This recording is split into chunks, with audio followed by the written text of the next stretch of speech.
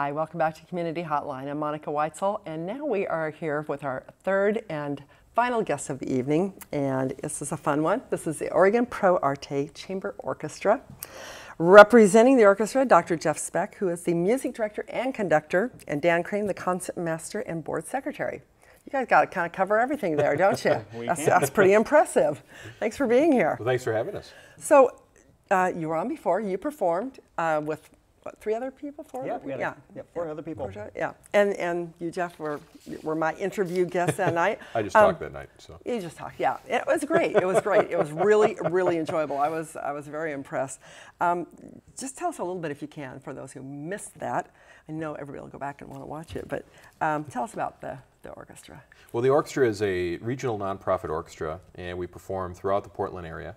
And our repertoire selections include classics and modern masterpieces for specifically chamber orchestra, which is kind of a smaller orchestra. Right. We, in addition to our normal concerts, we collaborate with a number of local artists, a lot of the solo talent from the area, people who teach at various universities, performers in the area. People I might have heard of? Yeah, of course, yeah. And also, of course, what we would like to talk about tonight, too, especially, is we host an annual composition competition, and our next concert will actually feature that prize winner. That'll be great. Now, before we get to that, you brought a little piece of music for us. We're going to listen to a little snippet of it. Can you tell us what we're going to be listening to? Sure. This is a small excerpt from our last concert in March. And it's Rossini's Barbara Seville Overture, and if anyone who watches Bugs Bunny will recognize it immediately. Isn't that funny? I remember being a kid and figuring out, oh, this is like good music, isn't it, that I'm listening to? Yeah, took me a while. So yeah, let's go ahead and listen to that now.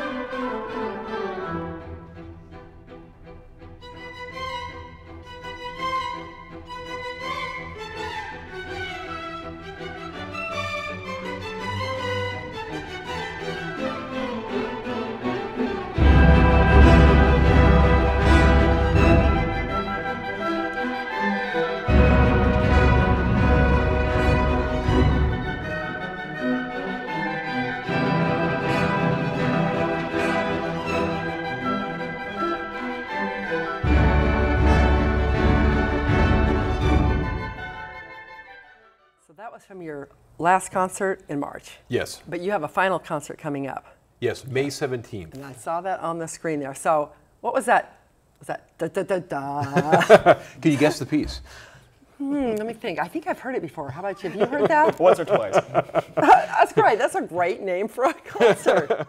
It's one of those things where conductors have to think up clever names to kind of market the program, the event that's taking place. And I was just thinking, how can I draw this together? It's like, well, da da da da. Duh. Yeah. Doesn't get much more descriptive. So hopefully, when someone sees it, they have that epiphany of oh, I get to hear that piece. Yeah, that's great. Well, that's a clue. That's a good clue. So this season finale concert, where is that going to be held? It's at Provincial House Chapel at Mary's Woods, which is in Lake Oswego. And it'll feature 3 wonderful works. We have Beethoven's Fifth Symphony, of course, the iconic symphony that shocked the musical world over 200 years ago, and still to this day is considered one of the great masterpieces of classical music. We'll also have Bedřich Smetana's The Moldau, which is a symphonic tone poem, takes us on a nice tour of the essentially lifeblood river that flows through the Czech Republic.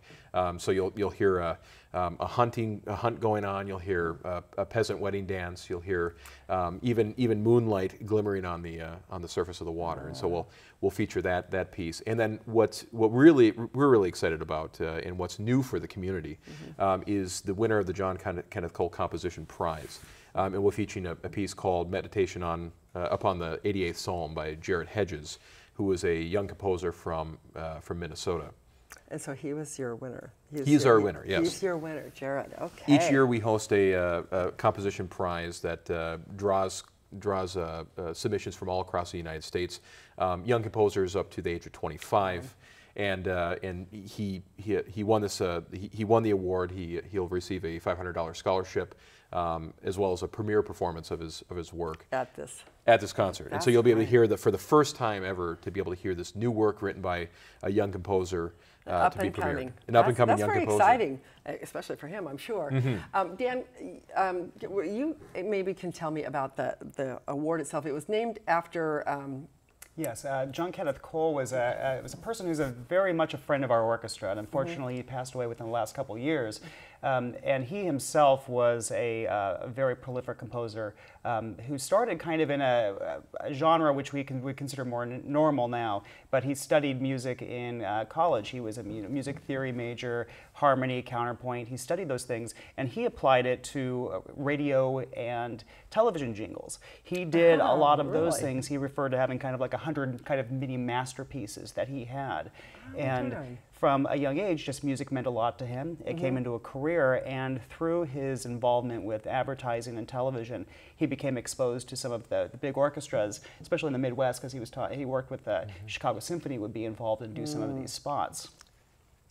Just an amazing kind of time to be involved in that, and he really kind of became much more involved with classical music during that time. So, and he, of course, then at that point developed a lot of his like small things into larger compositions when he got more interested in. And then he was, at one point, he was conducting a small regional orchestra, and finally got to hear some of his works being performed, which is gratifying for a composer. Very gratifying, and it's such a rare opportunity.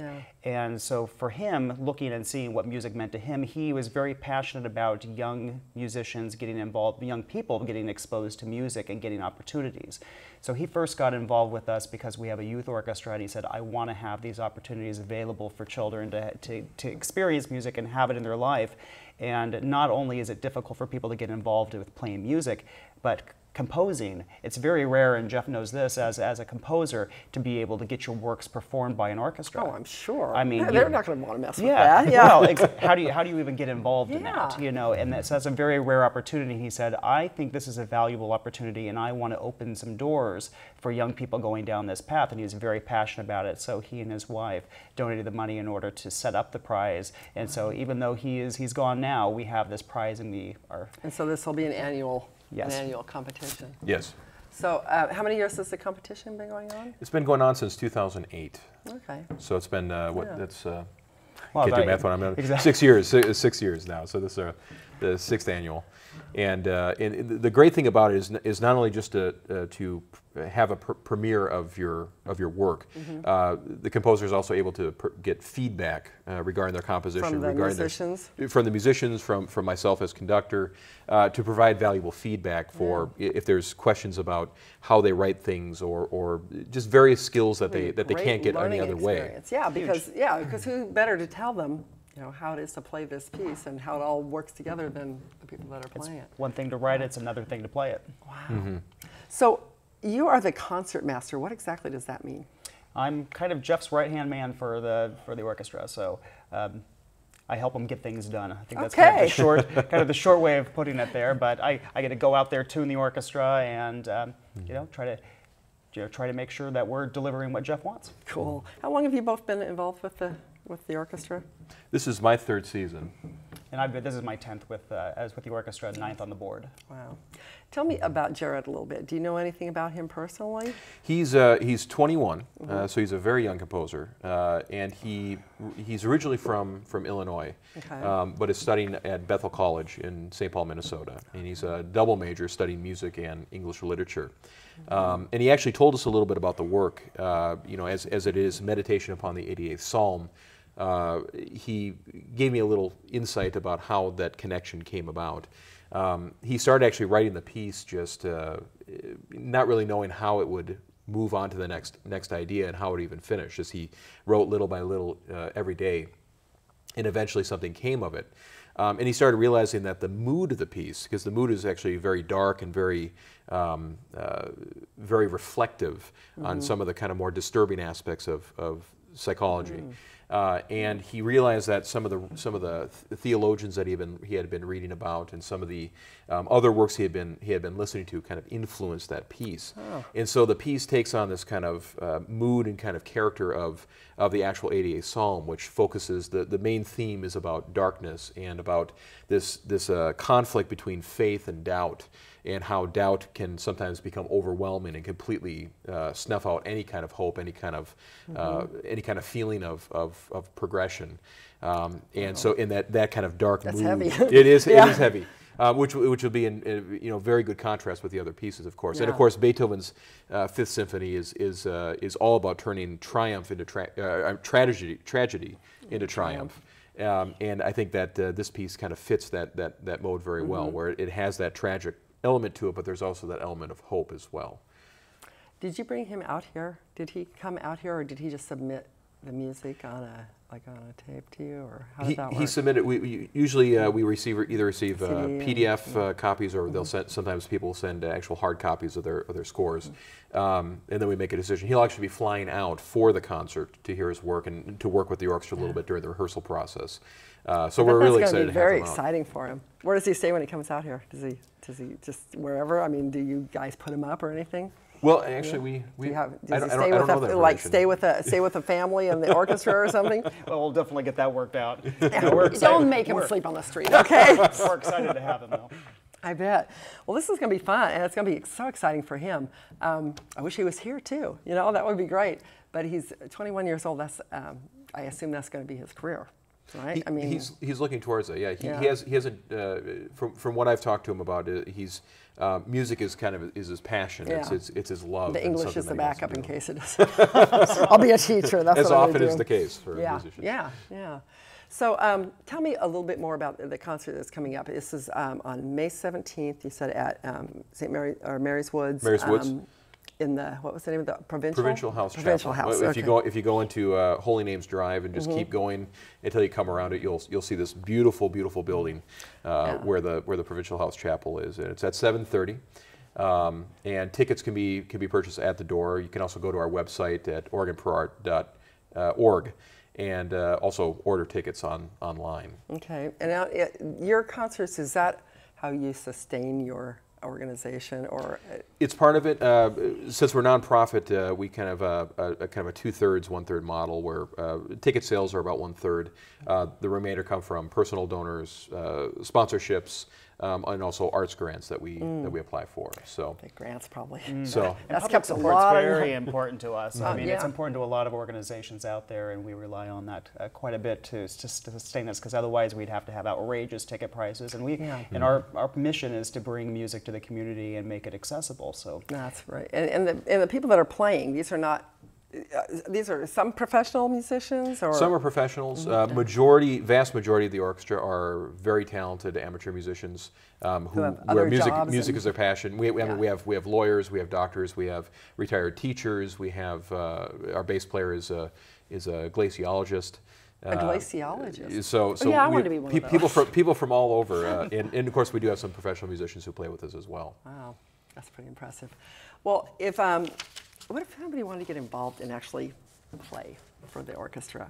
They can contact me directly. If they go to our website, they can actually go to a contact us button, and it'll actually bring up a field for them. They can actually send a message directly. It'll come right to me. And you will answer it. Huh? And I will answer it. And if you're interested in supporting us, you can do the same, whether it's you want to perform or you want to support us, or even volunteer for the concerts. We're always looking for volunteers. So what kind of things would a volunteer do? Oh, we need people all the time for helping get concerts set up. We need people to help with tickets, help with the receptions during the intermission, volunteering with various aspects of board activity. So there are a lot of things that people can get involved with, whether it's through development or the concert or whatever it happens to be for the organization. We're always happy to If you have a passion for music, but maybe you're really not good enough to play, this is a good way to get Exactly. If you ever wanted to be a part of an arts organization that is an orchestra, it's a great way to get involved. Way to do it. We're just about out of time, so I think you have another snippet for us. Right? One little snippet. This is also from our previous concert. It's the second movement from Franz Schubert's Fifth Symphony. You keep all those numbers straight. It's tough, you know. Yeah. So. That's your job, right? Yeah. Okay, so we'll listen to that and we'll go out on that note. But I appreciate you both coming in tonight, and I hope this concert is a great success, and I hope that you have a lot of people show up, because I want this young man to really feel special. Yes, please do come and support this so young... it's Jared Cole. Jared Hedges. Hedges. Jack Cole was Jared Hedges. Exactly. So from Minnesota. From Minnesota. Okay. All right. Thanks so much. Thanks for having us. Thank you for having us. Thanks for watching Community Hotline. Don't go away. You want to listen to the end of this so you can hear all of the Oregon Pro Arte Chamber Orchestra. Thanks so much for being on, guys.